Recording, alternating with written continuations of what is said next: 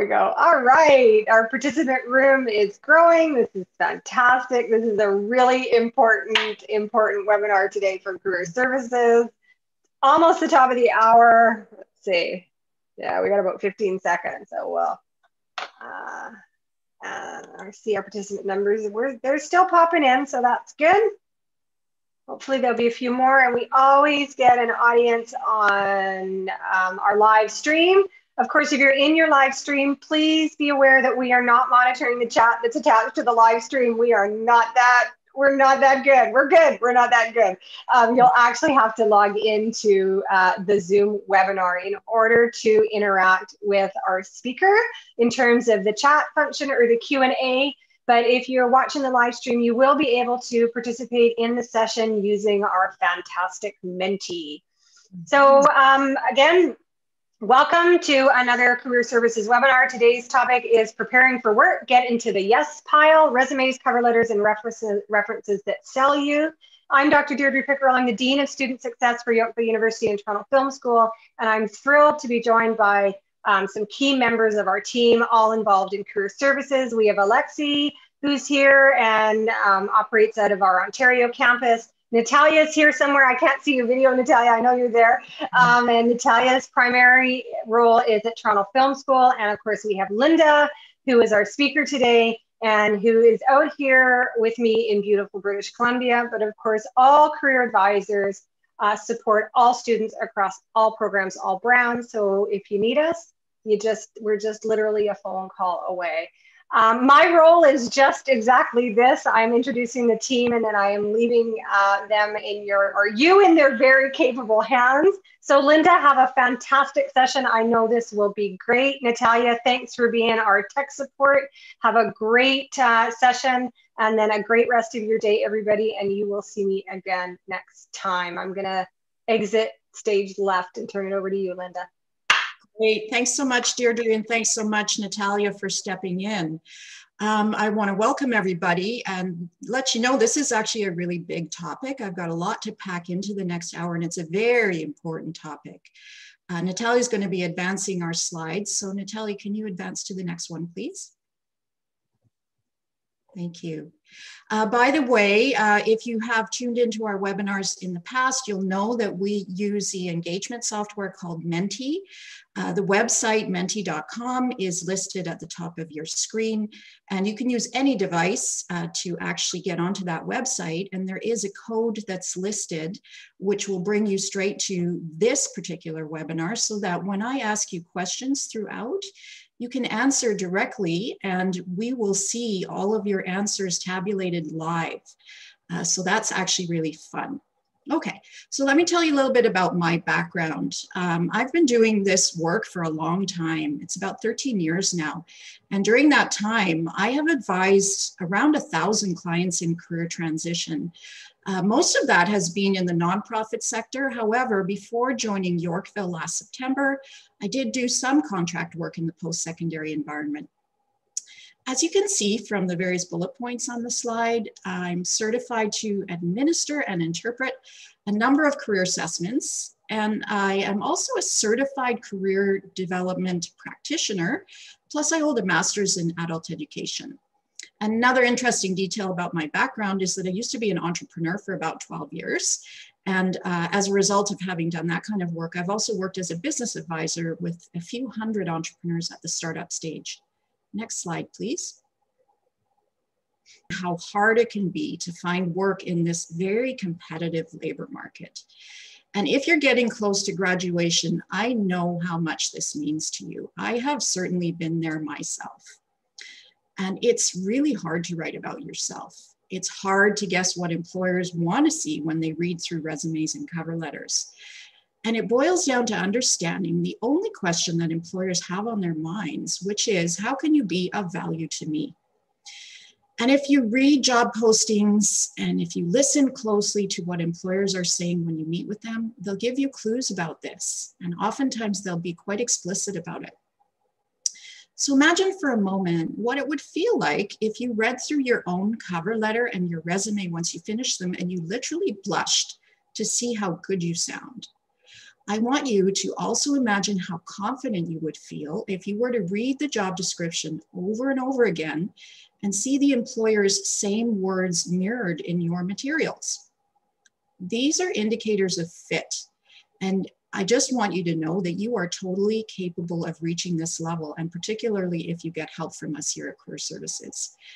I am about to share with you some strategies and some techniques that you can use in developing your resume and your cover letter that will help employers to see the possibility of fit when they read over your application. And this is what needs to happen for you to start getting invited for interviews. If you haven't been invited for interviews yet, this can be a game changer for you in your job search. Next slide, please. So here's the first question I have for you on Menti. Log in if you haven't already done so. I'm curious to know how many of you have a resume that's ready to show employers now? Either yes, no, or maybe you're not sure. Okay, we have one no so far. We have a yes. We've got a few more yeses coming in and a few more no's. Not surprising to see. I'll just give you another minute or so. Maybe some of you aren't really sure. Maybe you have a resume, but you're not sure that it's the right one to start getting it out there. Okay, so it looks like we're about evenly split. Next slide, please, Natalia.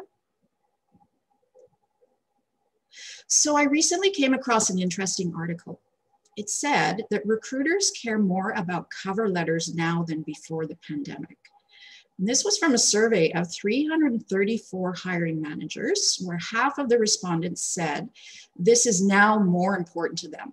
And I'll be showing you in the webinar about what goes into writing a great cover letter. And just in case you weren't aware of the importance of a laser-targeted, high-quality resume, this quote puts it in perspective for you. Employers spend an average of 5 to 7 seconds the first time they look at your resume. So think about that for a moment. On average, employers get around 250 applicants when they apply for a job, and likely even more during times of high unemployment like now. So what that means is that you have about 6 seconds to make it into one of 3 piles: the yes pile, the no pile, or the maybe pile. And I am going to show you how to maximize your chances of making it into the yes pile. Next slide, please. So this quote is from an international recruiter. And just in case you weren't aware of the purpose of reference checks or just how important they are, she says, references can help a hiring manager who is teetering between 2 candidates affirm a gut feeling or possibly provide insight into a question mark. Next slide, please. So as you can see, I'm going to pack a lot into this session. First, I'll review the 3 most common resume styles, and I'll show you a checklist for each one so that you can get an idea of which would be the best choice for you. I'm going to be focusing slightly more on the chronological style. And if one of the other 2 styles is a better option for you, I recommend that you also watch my other webinar called Writing a Resume When You Lack Experience, which is available in a pre-recorded version on our Yorkville YouTube channel.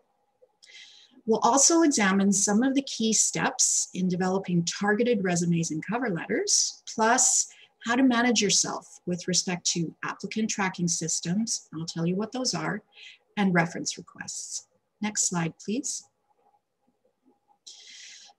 Here's a quote by Richie Norton, which I think is very relevant to our topic. He says, when it comes to getting a job or a client, congruent value is aligning the employer's need with your value add. In other words, there must be a match between what employers want and what you offer.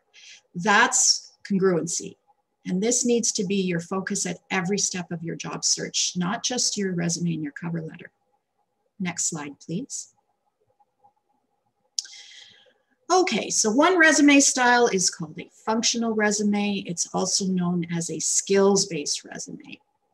And this is the most common style for new grads and also career changers. So as you can imagine, being a post-secondary institution, we work with a lot of students on functional resumes.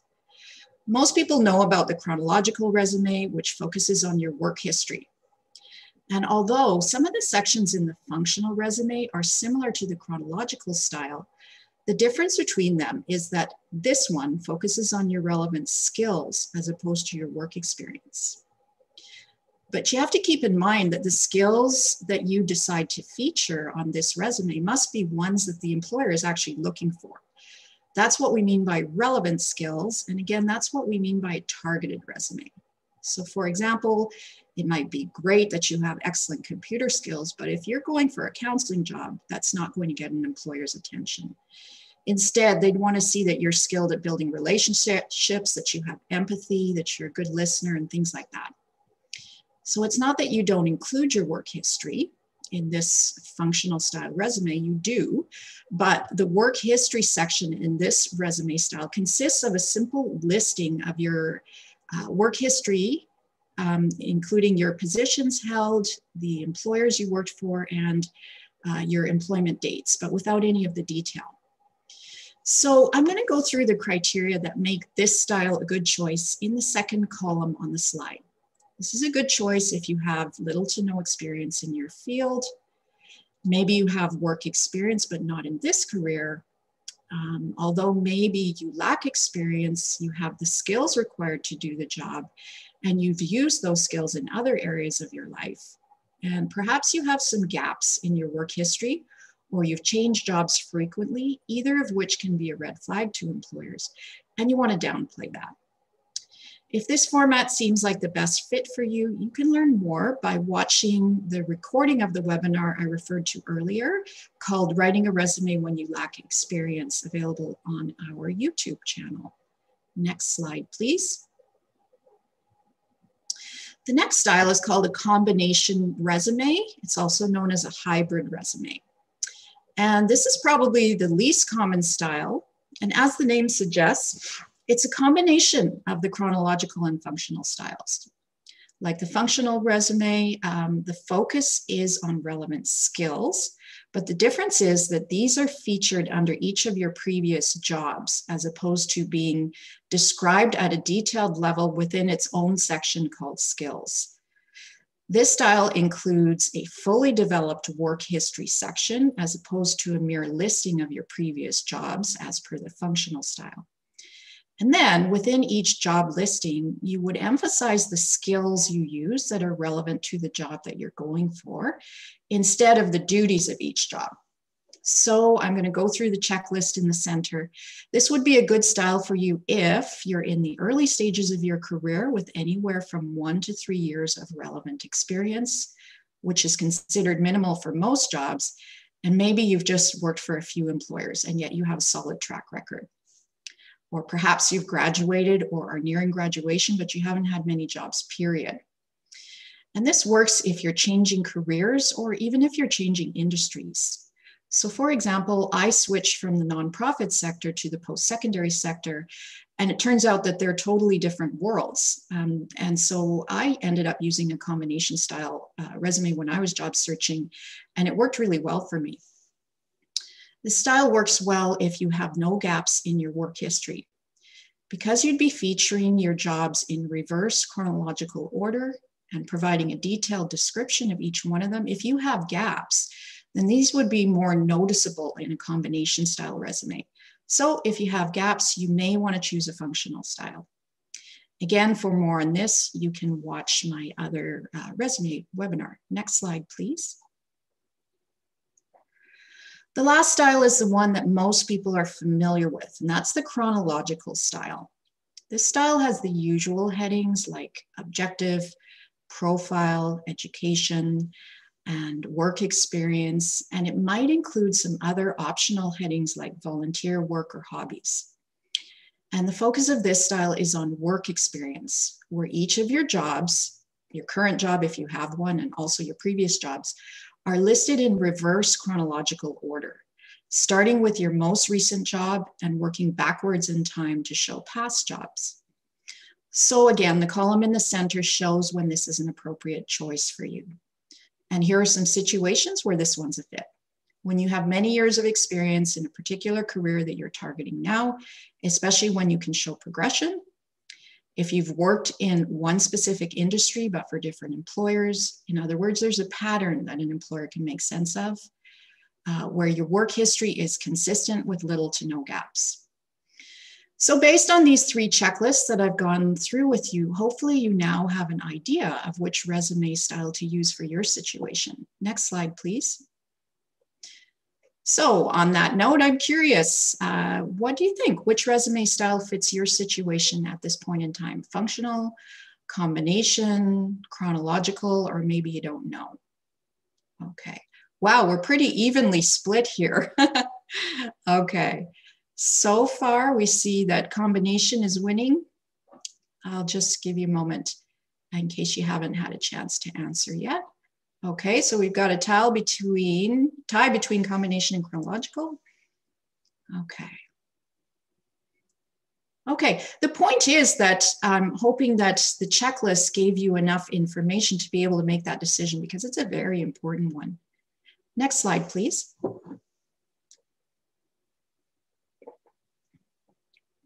So this is a screenshot of a resume of someone who was looking to progress her career in the pharmaceutical industry. As you can see, it has the usual sections. It has an objective statement. If you can read it, you can see how it's worded in a way that sells her. It has a profile section, and that summarizes all the key relevant points she offers. This section, by the way, is very important because often this is what employers read during those first 5 seconds. And so I'm going to be showing you what to include in this section. Then this is followed by her professional experience. As you can see, she's featured her industry experience since 2002. And if you look closely at each job, you'll see that she's listed several accomplishments for each one. And a little bit later, we'll look at why this is a good idea. And then the last section is formal education and special training, where she lists what she's completed that's relevant in her industry. So Michelle's resume tells a story. It shows progression, it shows commitment, there's lots of passion, and it also shows ambition. And it's laser targeted to her goal of rising to a management role in the pharmaceutical industry. By the way, I want you to know this is a real person, and she did end up getting the job. So notice how this resume packs a lot of information into 2 pages. And on that note, there's often confusion about how long a resume should be. And although there are different opinions about this, the most common expectation among employers and recruiters is that a resume should be no longer than 2 pages.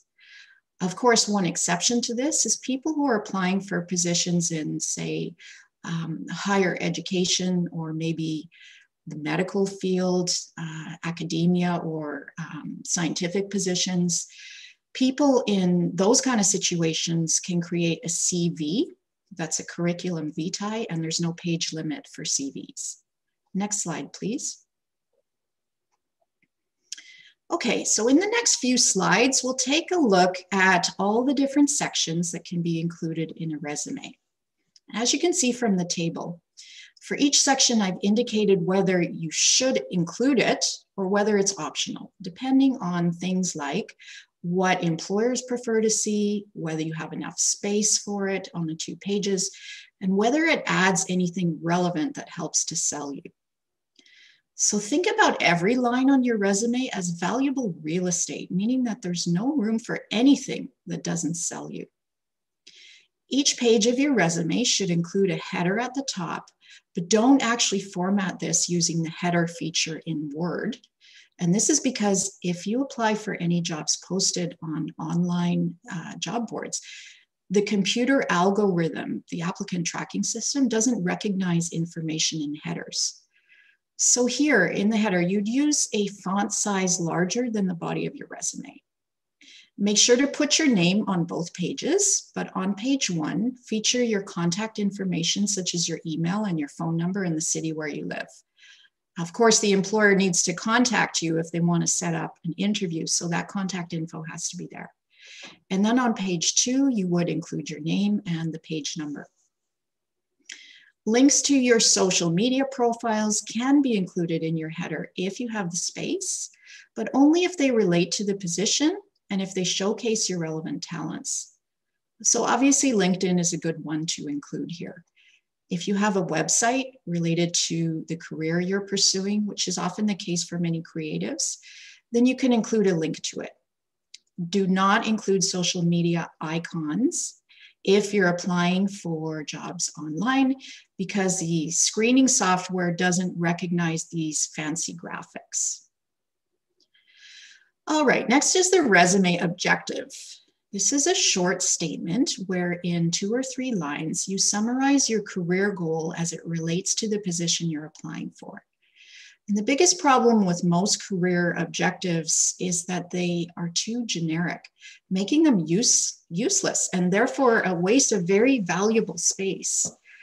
It's interesting to note that 50% of employers apparently want to see an objective statement, whereas 50% do not.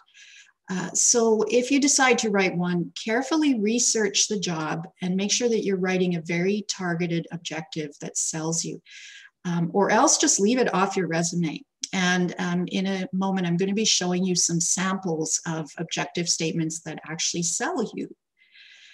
Next is the profile. That's also sometimes called highlights of qualifications or summary of qualifications.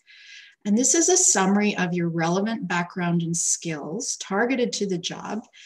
And it can include all of those items listed in the tips column on the slide. So the profile section can be written using bullet points, or you can do it in a short paragraph that's anywhere from 3 to 5 lines. And once again, a reminder that employers typically read this section first, and they might end up doing their first screening by only reading this section. So it's really super important. And then there's the education. Include your post-secondary education. If you have other credentials and certifications, include them as well, but make sure to only include what's relevant to the job. You don't need to include your high school diploma, because if you've completed a university degree, it's assumed that you finished high school. Next slide, please. Okay, next is skills. It's really important to research what skills employers are looking for and match their language with the ones that you can offer.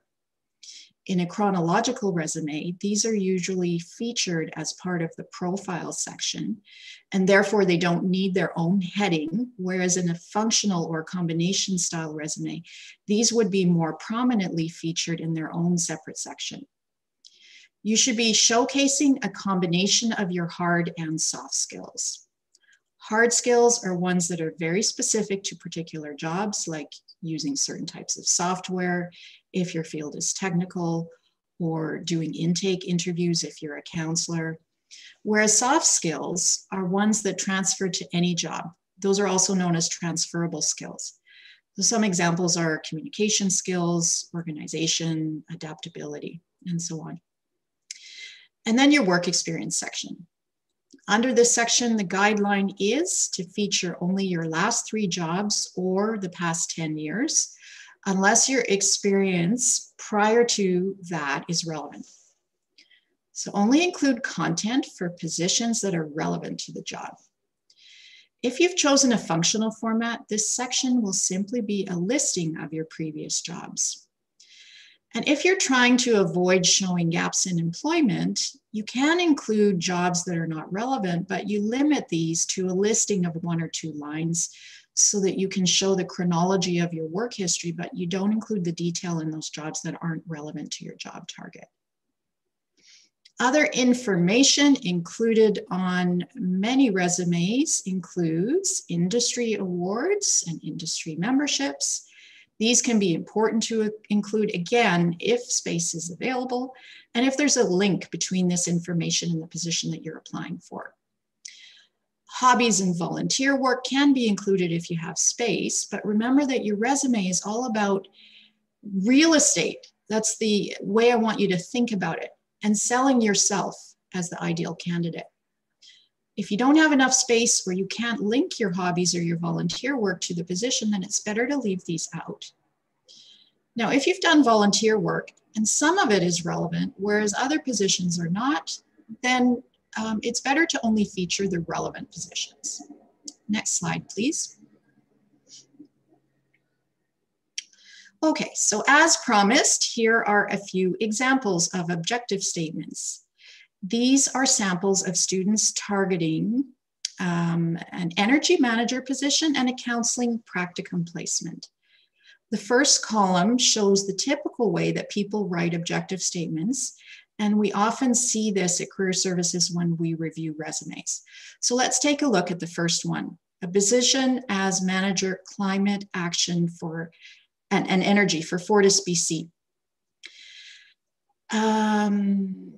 So you can see that the way that this is written is pretty much just stating the obvious. The place to mention something like this is in the first paragraph of your cover letter. Because remember what I said earlier about thinking about every line on a resume as real estate. This objective statement is so general that it's essentially a waste of space. Now let's have a look at the second column. Same job, different way of writing the objective statement.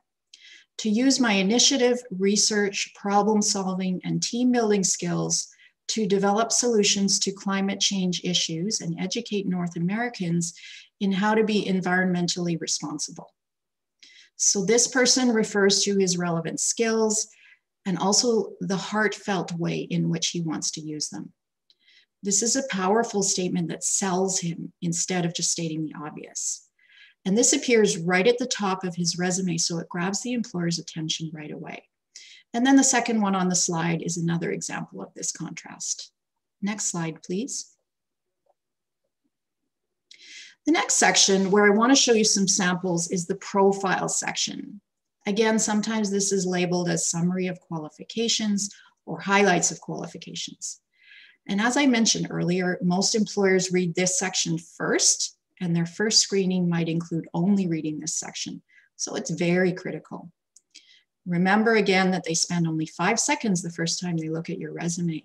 So how you write this can make or break your chances to get them to read on. So what should you include here and how long should it be? There are 2 styles you can write this in, either bullet points or else a short paragraph.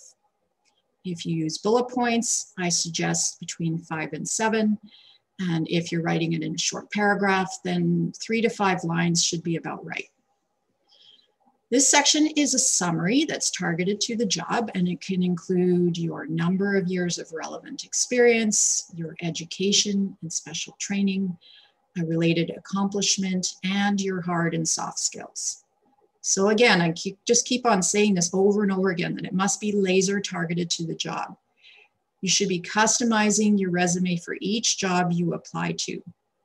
So this doesn't necessarily mean that you need to develop a brand new resume for each job, but you may have different possible job targets, and you should tailor each version of your resume to the specific job that you're applying for. And this is one section where you'll likely be adjusting it for each job. So in column 1, we see an example of someone targeting a counseling position, and she has used the bullet points format. And the next one is an example using the short paragraph format. And this was a woman who changed careers from an IT consultant to a holistic nutritionist. That's a huge career change. And both of these people, by the way, were former clients of mine, and both of them got the job. Next slide, please. So what do you think? Which of the following resume sections is not considered optional? Awards or memberships, objective statement, profile, volunteering, or hobbies? Yay, you guys are on it. Profile absolutely is very important and should be included in your resume. Good on you. Okay, next slide, please. So when you're writing the content within each job in your work experience section, I highly recommend that instead of just listing your job duties, you think about how you stood out in each of those jobs and write about your accomplishments. And here's why. First of all, if you just write a list of your duties, this reads like a job description and it's really boring to read. Secondly, no 2 people doing the same job do it in the same way.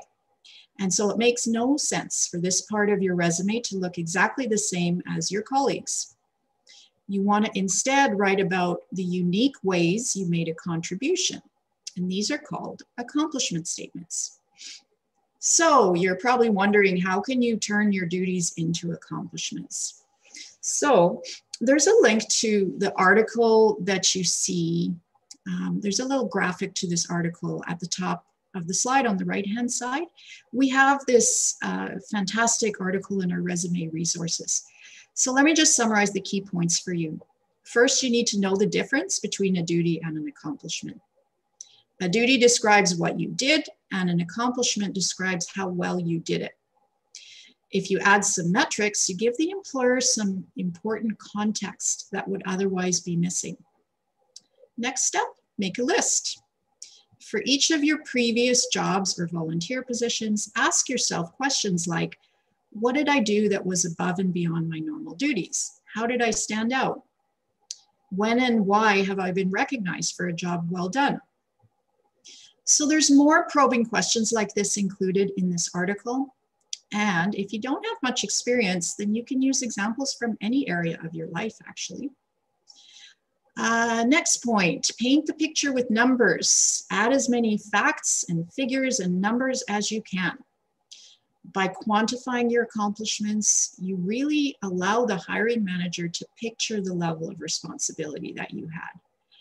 And then finally, you add the benefit. This is the punchline. Make sure to include what the results were. This demonstrates not only what you're capable of, it also shows the employer how they'll benefit from hiring you. And I'm going to show you a couple of examples next. Next slide, please. So these examples are from my resume. In the left column, you see a very typical style of listing duties under each job. So let's take a look at the contrast between writing these as duties versus accomplishment statements. The first one reads, deliver dependable strengths job search program to cohorts of unemployed clients. So what does this tell you about me? Basically, it says that I completed this task with a specific audience. But what if I did a terrible job of it? What if none of the clients found work? So this might allow an employer to check off a detail on their checklist of qualifications, but other applicants might also have this on their resume, and it may or may not make them curious to follow up and invite me to an interview. So instead, I wrote it like this. Upon delivery of dependable strengths through strategic partnership with Dress for Success, an immigrant client found work 6 weeks post-program in her profession of origin after 9 years misemployed as a nanny since relocating to Canada. You know, I remember this client. It was an unbelievable result. 6 weeks after she completed this job search program, she got an accounting position, which moved her out of the survival job scenario that so many newcomers to Canada face. So just imagine now an employer would react to reading this compared to the job duty approach. Next slide, please. Here's an example of the first step to take when writing your resume.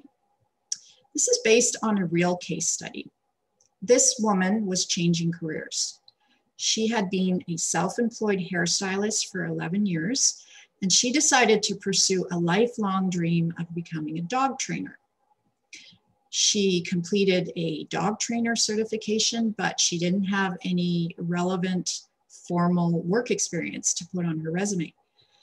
So this first step is the same for all job seekers, regardless of your situation and regardless of the style of resume that you choose. You need to first get very clear about what employers are looking for.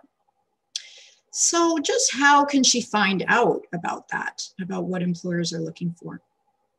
On the right-hand side of the slide, you see a job description that we found on the internet. And the process she used was to go through it in detail and highlight in yellow all the requirements that match up with what she brings to the table. The highlighted words and terms are what she needs to mirror in her resume. This webpage was just one of many that she looked at during her research stage. She used the same process of highlighting for all the pages that she looked at, and then she looked for the common themes. And that's what she focused on in her resume. And she got called in for an interview for the first job she applied for, and they offered her the job on the spot. And this is somebody who was changing careers and had no relevant work experience. Next slide, please. The next question is, how can she articulate her relevant skills? So what I'm about to show you is very similar to the process that this woman went through. These are screenshots from a document by a company called SkillScan. It takes you through various activities to help you to identify the skills that are strongest for you and that you most enjoy using. In other words, these are your motivated skills. And this document, by the way, is included in our resources, so you can have access to it.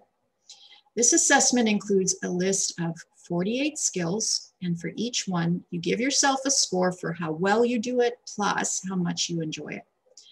And you end up with numerical scores for your motivated skills. And based on these ratings, you can prioritize from your strongest to your weakest skills. This can help you to identify what skills to feature if you're developing a functional or a combination resume. Plus, it helps you to know what to talk about in job interviews when they ask you questions about what your strengths and weaknesses are.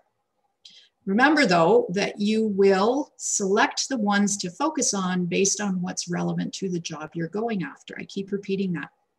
Next slide, please.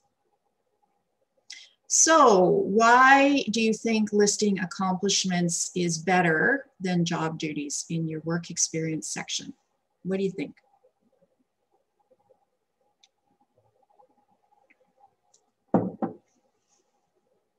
Might take a little bit of thought. We just talked about it.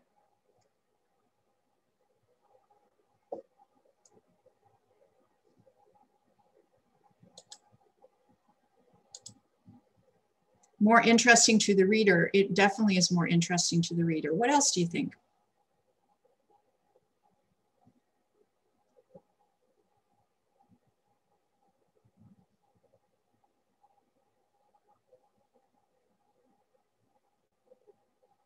Well, basically, it helps you to stand out in a way that distinguishes you from other people who might be applying for the job. Relevant experience, very good. More informative of your capabilities. These are great answers. Unique, absolutely. Okay, you're starting to get what I am trying to put across here, which is great to see. Thanks, everybody. All right, Natalia, next slide, please. Okay, so we're moving on now to applicant tracking systems. If you're applying for any jobs online, you need to know how applications get filtered because this can help you to write in a way that helps you to get screened in. Many employers use online application systems. These are called applicant tracking systems or ATSs to screen. These are algorithms that make candidate screening more efficient. Unfortunately, they also remove the human element. And common features of ATSs include requiring applicants to set up an account and a profile with your name and your contact info. You'll have to write in your work history, enter your education. They want to know what your skills are. You can usually upload a cover letter and a resume, and you might also have to input the information directly into their platform. And the point is to get your information into the ATS so that it can scan for keywords. There's a number of tips that you can see on this slide, and I just want to explain the last point. It says, don't rely on online applications. Did you know that it's estimated that 80% of jobs are never advertised? This is called the hidden job market. Most people don't know about this. And ATSs remove the human element. So a good rule of thumb is to spend no more than around 20% of your efforts on online job search, and the other 80% to build and nurture your network to help you find work. And of course, we have a recorded webinar on this topic too, and you can find it on our YouTube channel. Next slide, please. Okay, so now we're going to move on to cover letters. Your resume is formal and it's unfriendly. Your cover letter explains why you're applying for the job, and in it you use real-world examples of your experience. It's a chance to show your personality and some excitement. It's a way of showing that you understand the job. Employers can easily detect how much effort you put into your cover letter, so make an effort. There are some important do's and don'ts to keep in mind. First, make sure to laser target your cover letter because generic cover letters make a bad impression, and generic cover letters are unfortunately very common. And part of laser targeting is to focus on what the employer needs and show how you can meet these needs. Next, if you were referred by someone the employer knows, then mention this because it can increase your chances of getting interviewed. Put in the effort to find out the hiring manager's name and include it on your cover letter. You can try to find this out by searching the company website under the Meet the Team section, or you can look them up on LinkedIn, or you could even make a phone call to the company asking for the name of the person who will be reviewing resumes. I've done this before and it's a successful strategy. So although you might think this is a small detail, it shows effort and it's just one more way to make you stand out. You'll need to use the standard business letter format, which I will show you in a minute. And also, please make sure to proofread it several times, and you might even get someone else with excellent English to proofread it for you because having errors leaves a bad impression. Some employers will automatically screen you out just because you have errors in your resume or cover letter. So some things to avoid are don't skip the cover letter. It's very important in competitive times like these. It shouldn't go over one page. And lastly, don't just copy and paste from your resume because that shows a lack of effort and it also doesn't show your personality. Next slide, please. So here's a breakdown of what should be included in the content. A cover letter should be no more than 3 or 4 paragraphs. Ideally, you want to use the same header at the top of the page that you use for your resume, including your name and your contact info. When you do this, it gives a consistent professional look to your application. It's kind of like personal branding.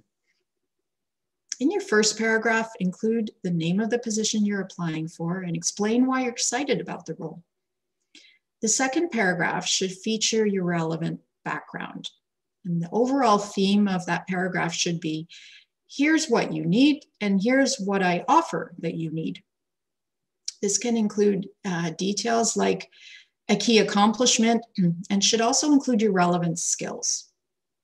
Make sure to use keywords to help you get screened in. Plus, you can help the employer understand your resume by including the names of your recently held positions where you use these skills and where you achieve these accomplishments. And then the third paragraph is the closing. Here you can provide one last statement summarizing your fit for the position and why you're uniquely qualified, and make sure to ask for the sale.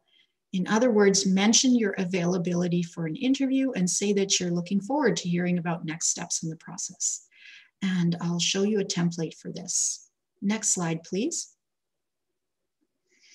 So here's what the standard business letter format looks like.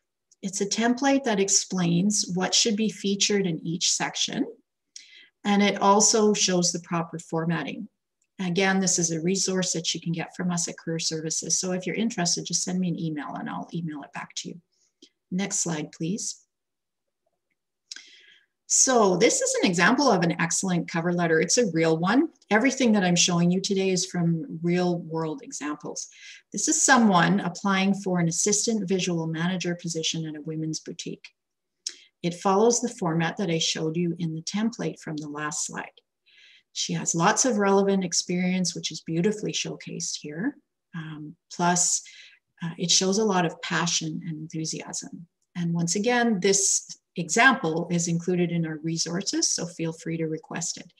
If there's any MACP students in the audience, then there are some additional specific suggestions for your cover letters for your practicum.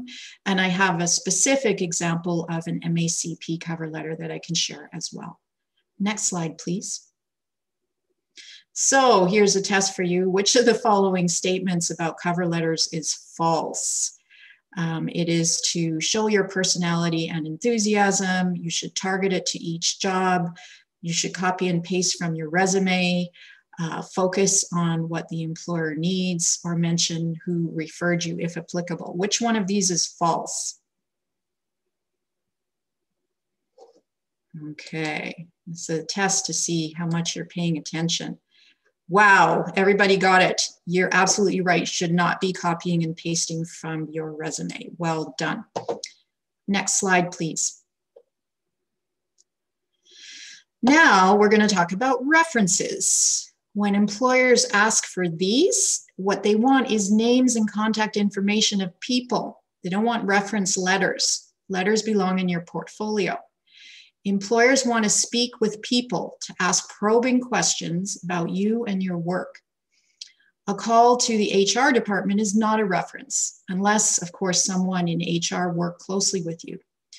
Employers conduct reference checks to verify that what you said in the interview was true.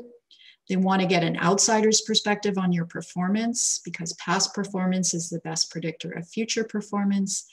And they also want to know what you were like to work with, because fit is near the top of their list.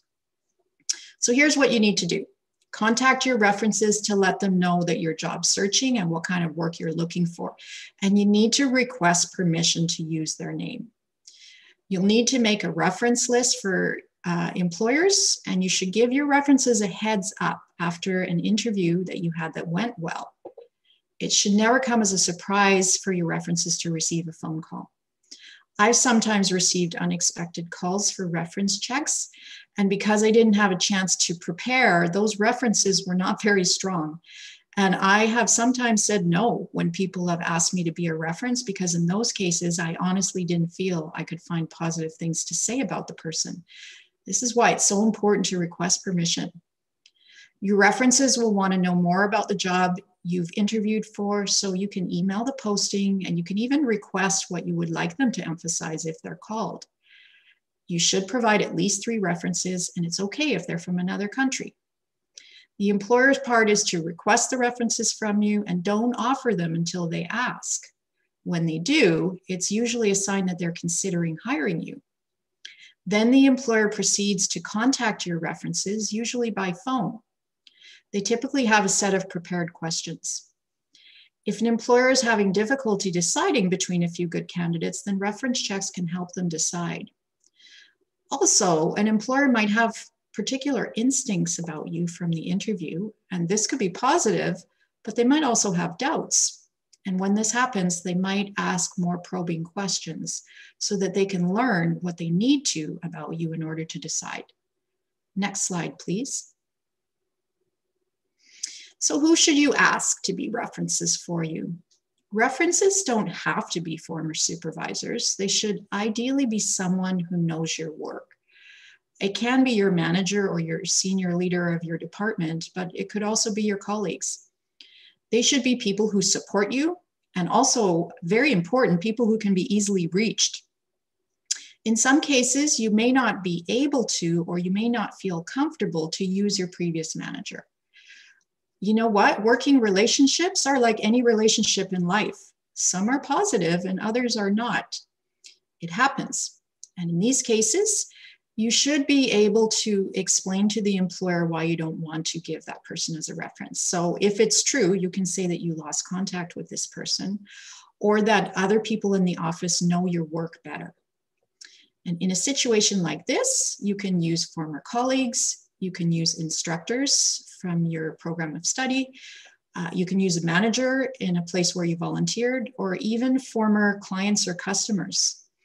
The bottom line is to create a list so that you can control who they contact. Next slide, please. So here's an example of how you can format a reference list document.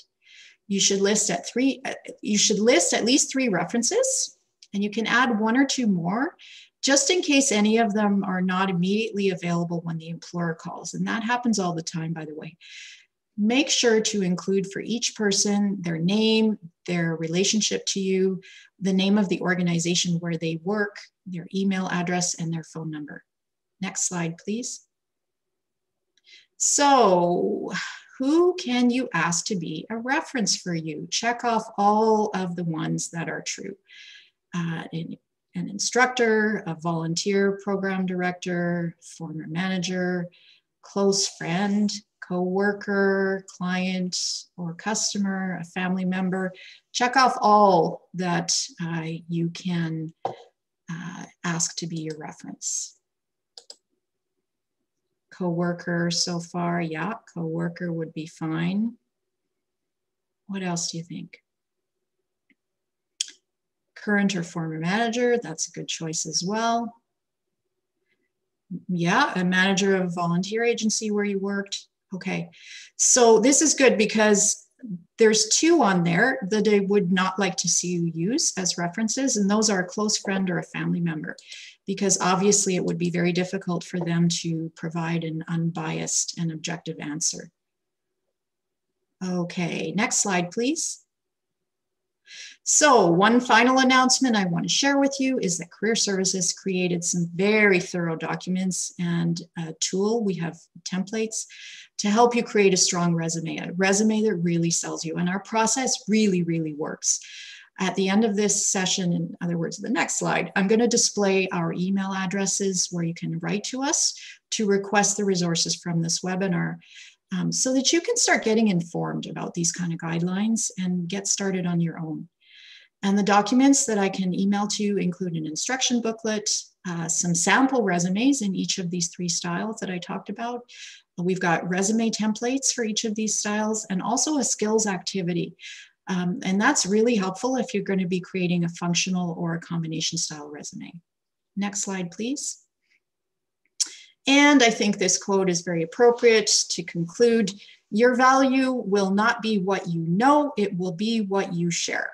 Because being selective and strategic about what you share is going to give you a shot at getting interviewed. And once you land a job, there's plenty of opportunity to share the rest of your valuable knowledge. And then the final slide, please, Natalia. Okay, so just making sure that you know that there are resources I've referred to. We can send them to you. You just need to email us. We also can provide one-on-one coaching to help you with this.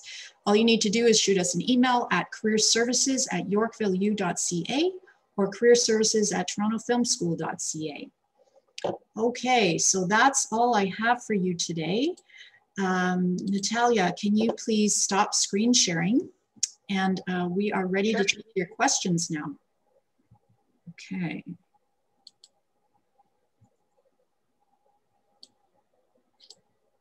Okay. Oh, somebody said it only let us choose one option. I think it was regarding one of the last questions. Okay, my apologies. I think you're right. Thanks for the tip. I'll look out for that next time. You must have some questions about resumes. It's a big, huge topic, and it can be daunting task actually to create a targeted resume. What we see a lot in career services is, the typical standard classic university student resume, which basically is always what we see, pretty much a chronological style. And it includes things like your retail and restaurant experience and maybe something else, which are the very typical. I had exactly those kind of jobs when I was a university student, and that's not going to get you your first professional job. So a functional resume would be the choice, the way to go. So how to answer the question, what is your 5-year plan if you are interviewing for an admin assistant position? That's such a personal choice about what you answer for that. So maybe I can talk about more specifically what might raise a red flag for employers.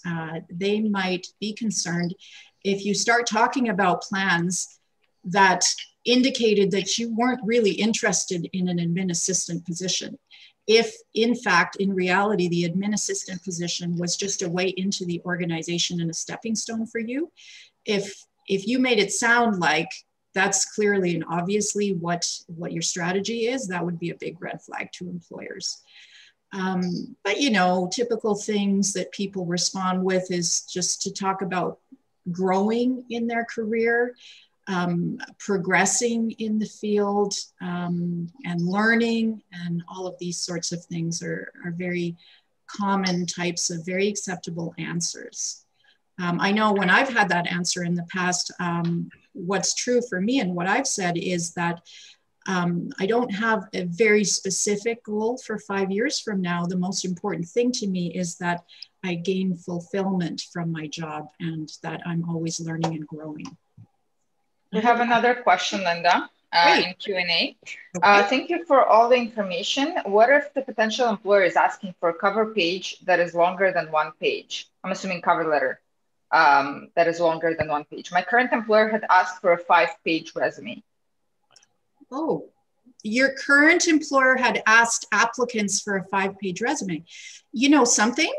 That is a great question. It's a great example of how important it is to actually pay attention to what employers are looking for and provide them with that. If that employer is looking for a 5-page resume, then provide a 5-page resume.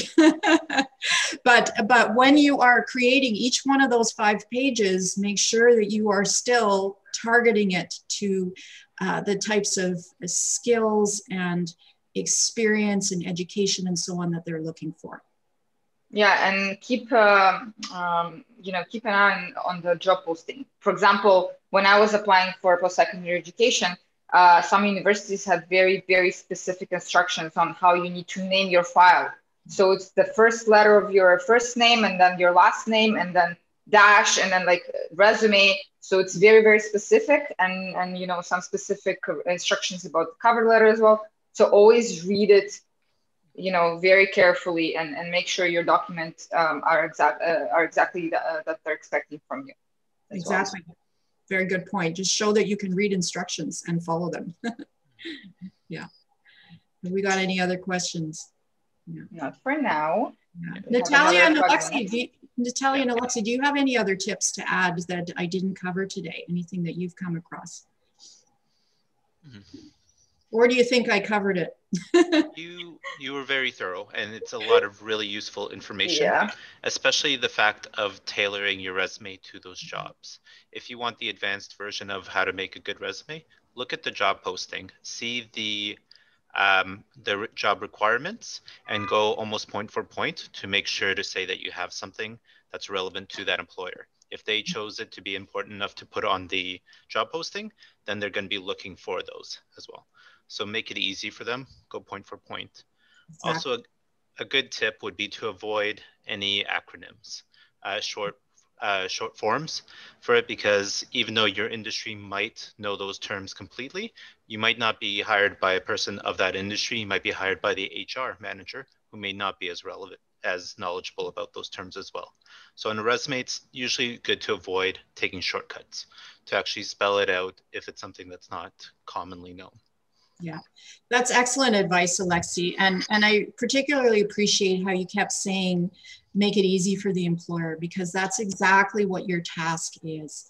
What we see a lot is people who create a resume and they actually expect the employer to study it in a detailed way and take time to do that. And they expect the employer to just look for and find the relevance without putting the effort in to make that obvious. And the employer is not going to do that. Can you imagine looking at 250 or 300 resumes? There is simply not the time. And in fact, it's very frustrating to employers to receive resumes that aren't targeted. And they'll often just move on really quickly. Exactly, Alexi. And end up, as I have, when I've looked at resumes like that, thinking, why did you even send me a resume? Yes. Okay. So and it's all I think one more thing, I don't remember if you mentioned that, but I think it's quite important to mention that because I see it on resumes all the time. Make sure your references are not part of your resume. Exactly. So when you send it out, you can imagine maybe you're applying for 50 different jobs. So those phone numbers and emails of those people who provide you references are going to be walking around the internet. So you don't want them, you know, to call those random people. So make sure it's not on your resume. It's not a part of it. Because if they ask you for it, you have to provide it on a separate piece of paper. And usually it's after you already had an interview, or sometimes for higher level positions, for example, like I said, when I was applying for a university, one of the universities actually required me to bring my references to an interview, but they told me that during our phone conversation. But it wasn't a part of the resume. It was a separate piece of paper that I had to bring in. Yeah, excellent point. Very true. Yeah. We have 2 more minutes. I know one of the frequent questions that we get is, can you still write a resume if you've never worked before? Right. Do we want to share a little bit of insight on what you can talk about if you're new to employment? Absolutely. Yeah. So you had a life before you went to school. You had different roles in your life. Maybe you were involved in sports, or you did babysitting, or maybe you had particular hobbies. Maybe you volunteered. And all of these different areas of your life were contexts in which you had a chance to use your skills and to accomplish different things. And if you use a skills-based resume, then there is plenty of opportunity to tell these stories under each of the relevant skills sections in your functional resume. And we guide and coach people to do that all the time. And it's actually really heartwarming and impressive to see the kinds of stories that people feature. And I can remember one situation where I worked with a client or a student who was changing careers to become a counselor. And he used to have a very established career as a businessman in the engineering sector. And so his first resume was all about that and had nothing to do with counseling. And the next version of his resume had all these stories of where he supported friends who were in need and really struggling. And I'm telling you, it brought tears to my eyes because it was so touching, because I could see the counselor in him. And he ended up getting an interview. He ended up getting a practicum placement. And interestingly enough, during his job interview, the interviewers, they were quite intrigued by these stories, and they started asking for more details about these stories. So don't underestimate the value of those stories. They're incredibly relevant to the kind of work that you're seeking. Awesome. Thank you for sharing. And also something I found with students is they discount their assignments as relevant experience. While you're in school going through these projects, the point of faculty of giving you these assignments is to develop your skills, but it also shows that you have those skills as well. So you could definitely pull on major projects and group assignments to show the skills that are required to do that successfully as well. So the time you are in school, take inventory of that, of the things you've accomplished, because that can go a long way towards that. Totally. If you have a capstone project, if you've done group projects, which I know you have, these are all relevant. So I think between the three of us, we've pretty much covered it all. Thank you, Natalia and Alexi, for adding to what I talked about today. I think we're pretty much out of time. So again, please shoot us an email for questions and resources at careerservices@yorkvilleu.ca or careerservices@torontofilmschool.ca. And please join us 2 weeks from now. Which one of you is up 2 weeks from now? Alexi. Alexi, what's your topic?